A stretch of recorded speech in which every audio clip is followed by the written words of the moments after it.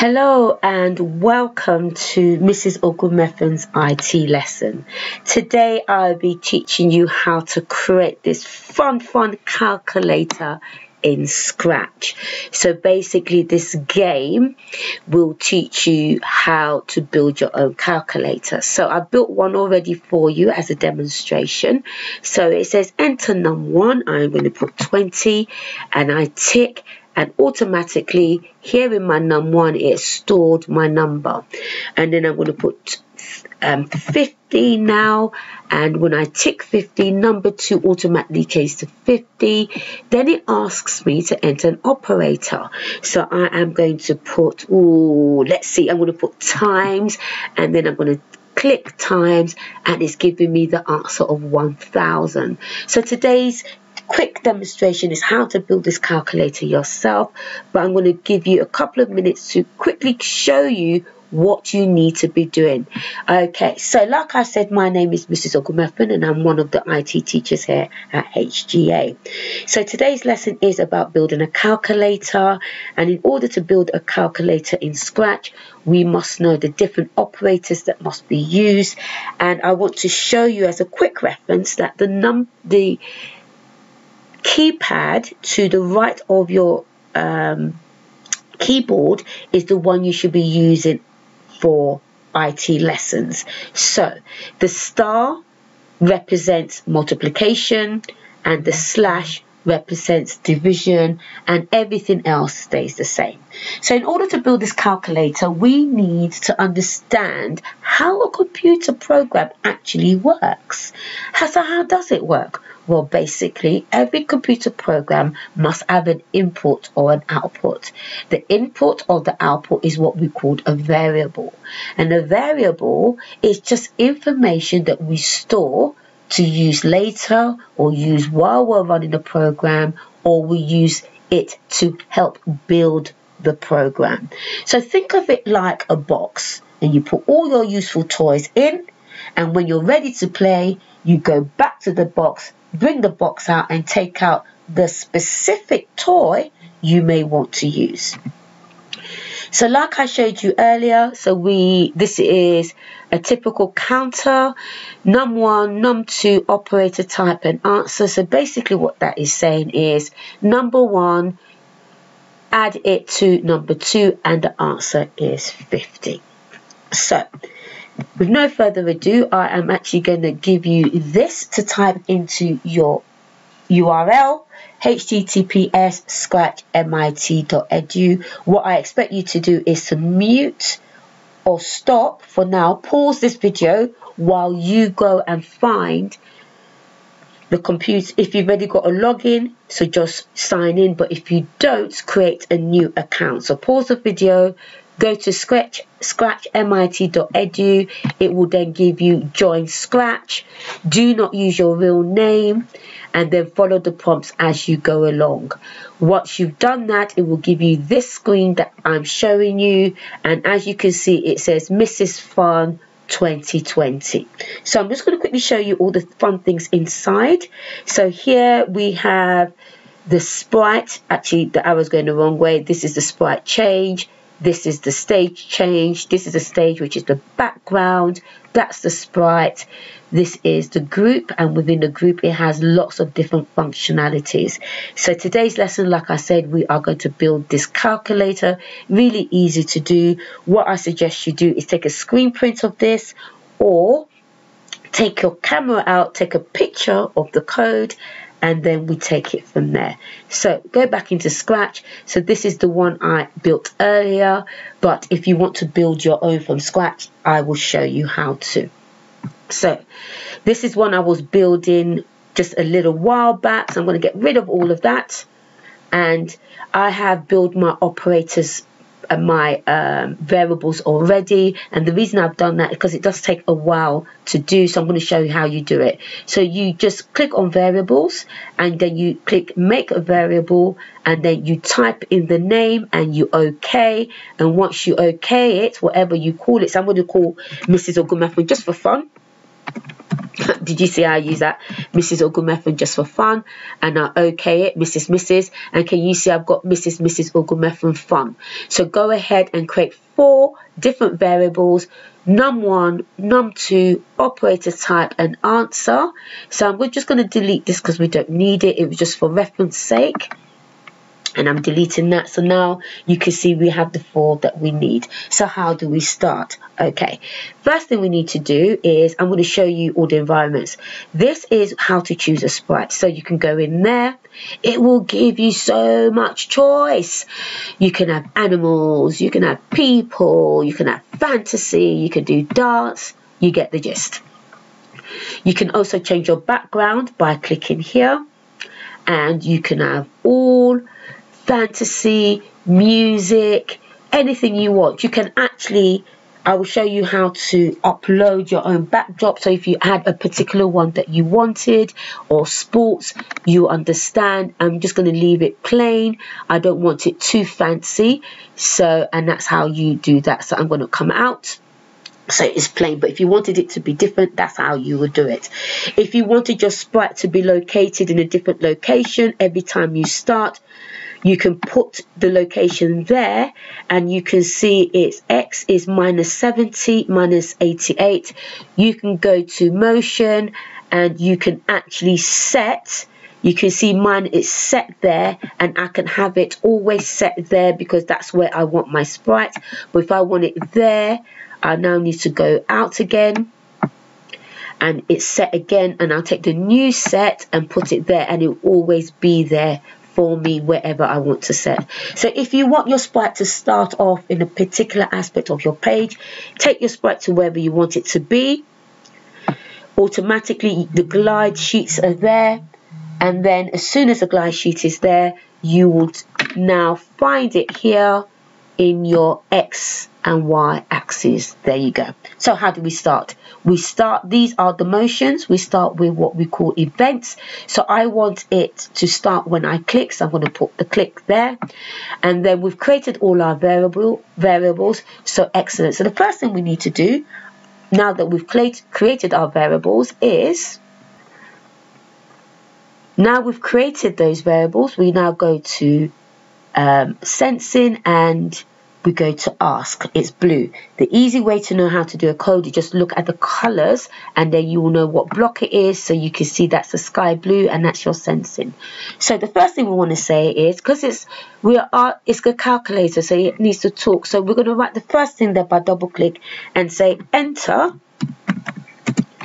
number 1 and wait. Then we are going to go to our variables because we've set it already, and we go to set the variable to answer whatever is, it sets it to whatever the number is. So remember when we talked about the variable, whatever number you ask for, the answer will now be kept here.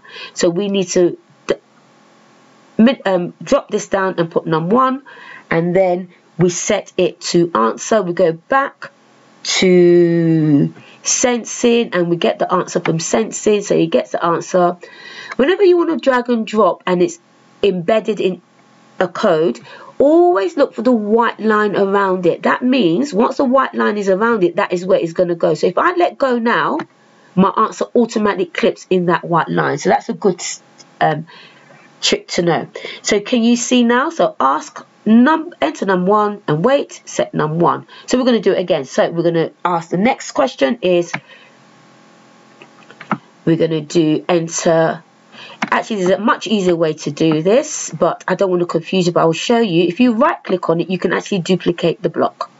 So once I've duplicated, I can put it under. So now it clicks. All I'm going to do is set this to 2. So double click on that and just set the last part to 2. Like this, and then enter num2 like that. Okay, and remember we have already, so I'm going to go back here and I'm going to duplicate again.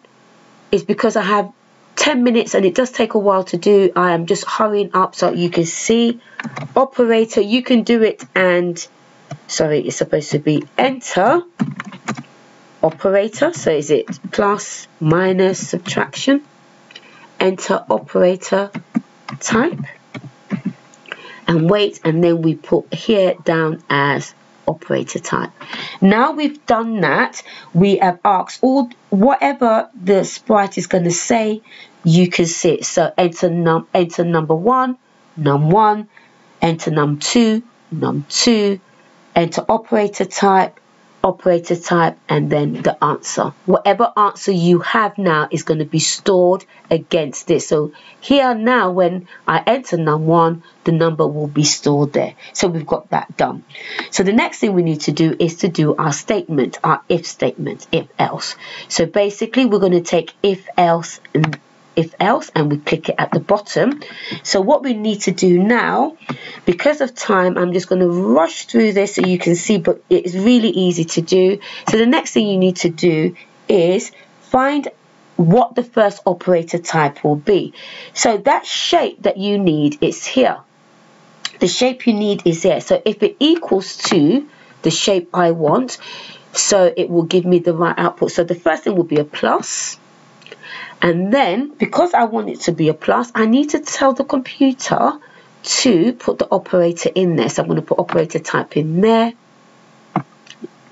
So remember, it has to be white, and then I will now put this in there, click it on, and can you see operator type if it's plus? So if it's plus what? Remember, we need to add our two numbers. Well done. So we go to set. The answer will always be answer and 2. So now we have to find the operator that has the plus in it. You guessed it right. This is the plus. So what we're going to put in the plus, we're going to put num1 and num2. Num1 and num2. And now we're going to take this and click it. Once it's white, we'll drop it in. And then we drag it and clip it under if. Voila! We've done our first one. We've done our first operator type if. But if it's not a plus, no need to worry. We go back to operator again. So this time we want it to be maybe a minus this time. So we want our operator type. It's there. We go to variable and we click on variable type, operator type. We'll put it in there. It clicks in, and then we want it to be a minus this time. So we want it to be a minus. So what do we have to put in there now? I'm going to give you 1 second to guess. How are we going to build this block? Easy peasy lemon squeezy. We need to go to, we've done our if, and now we're doing our else. So in order to do else, we have to put another if in else, and that's how we build an if statement. Every time we want to do something new, we have to put another one in, and we layer it. So now we take this, put it in, and there you go. So if this condition is met, if it's a plus, but if it's not a plus, this condition needs to be met, and we have to set what it means. So we go back to variable, we get set, and we clip it in, and we know we want to set the answer to num1 minus num2. So exactly like we did before, we go to operator, we now look for the operator that's a minus. Yes, you guessed it right. So we go to our variable and we'll put num1 in and num2 in.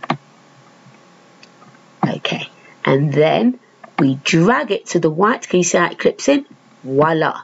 And that's how you do it. So the next one, we can't do else. We now need to, you've guessed it, we have to put another if statement. Remember, all the three has to be an if statement.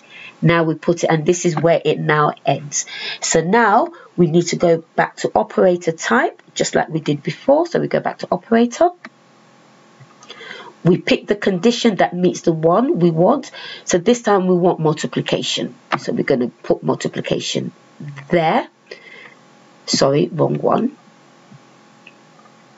Equals to, we're going to do multiplication. So we're going to get rid of that. We're going to make it a multiplication. And then, like we did here, we're going to click operator type.